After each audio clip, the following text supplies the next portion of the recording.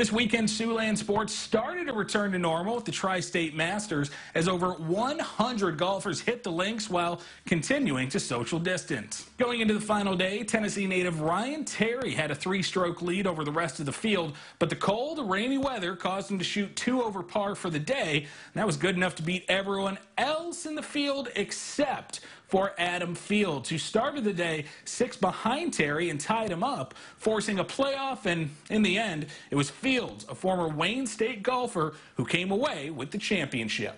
I know the guy that was leading it, obviously playing some really good golf. I think he had come from out of town to play too.